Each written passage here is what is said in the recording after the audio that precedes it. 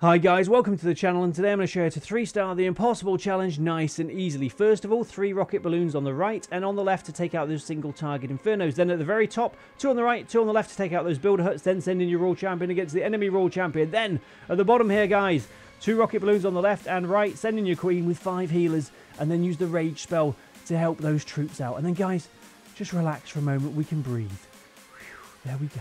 Send in one of your headhunters as soon as the Eagle Artillery shots have fired, and then we're going to watch the Royal Champion at the top of the base. As soon as she takes out that builder hut, use her ability. She'll take out the remaining 3 builder huts in the center of the base, and then help her out with the invisibility spells against those multi-infernos and the Tesla farm. If loads of rocket balloons come out the clan castle, then help your queen out with the poison spell. If only a couple come out, it's okay. You don't really need to use the poison spell.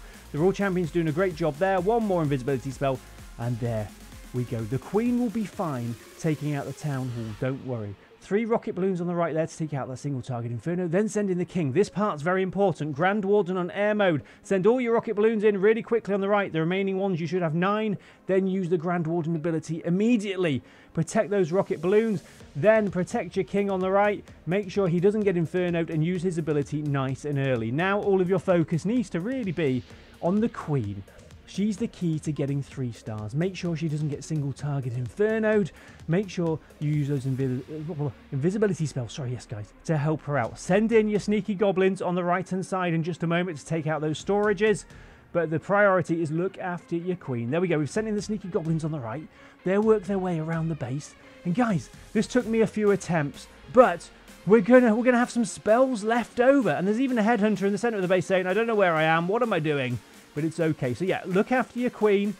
It's really good if you've still got her ability at this point. We've got 3 invisibility spells, a poison spell. I don't know how that got there. We don't need that, guys. I sometimes get that. I'll just go out in town, just maybe to get a loaf of bread. I'll look in my pocket. There'll be a poison spell there. I think, how did that get there?